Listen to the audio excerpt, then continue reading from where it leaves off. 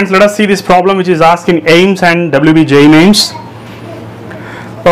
Okay, so this is a process given in the book. The process is like this.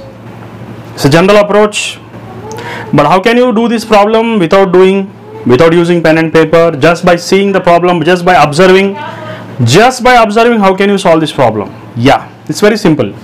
See here, time is given as 33%, time at 33% and 67%. So if you observe here, 33% is double times gives you approximately equal to 67%. You all know the word. So when percentage of one is double times to the percent of the other, then what happens? The answer is time interval, that is T2 minus T1, is going to be approximately equal to half-life period or half-life time. So the condition which you have to remember, the shortcut which you have to remember here is, when percentage of one is double to that of other, then the answer is the time interval is going to be equal to half-life period. So directly you can write T2 minus T1 is approximately equal to TH, and TH is given as 20 minutes. So directly you can write 20 minutes as an answer. So in the question only answer is present.